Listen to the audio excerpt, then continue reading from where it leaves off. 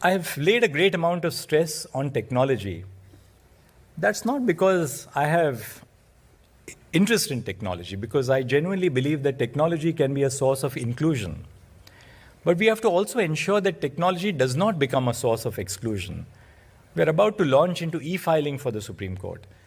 Now, let me tell all the members of the bar that the reason why we want e-filing is not to make some, hi-fi, modern method of filing in the Supreme Court. We are conscious of the fact that everybody who is in the Supreme Court is not at the tip of the pyramid. You have among the best who earn the highest fees, but you also have the massive base, the pyramid, the base of the pyramid, where lawyers earn small fees for the purpose of their daily existence. We are conscious of that. So we are also conscious of the fact that many lawyers may not have access to a good computer or access to the internet. So one of my missions has also been to ensure that those who do not have access to technology must reach out to the members of the bar, just as it must reach out to citizens. It's not the other way around. So there should be no exclusion on the ground of technology.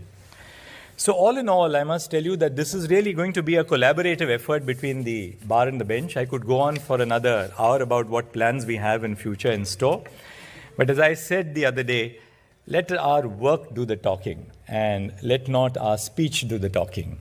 So I promise you that we'll work together, and I expect the same promise from you, that we'll expect collaboration between each other, we'll listen to each other, we'll talk to each other regularly, we'll be engaged in a dialogue with each other, in the great belief and understanding that we are really part of one institution and we represent a common mission to deliver justice to our common citizens.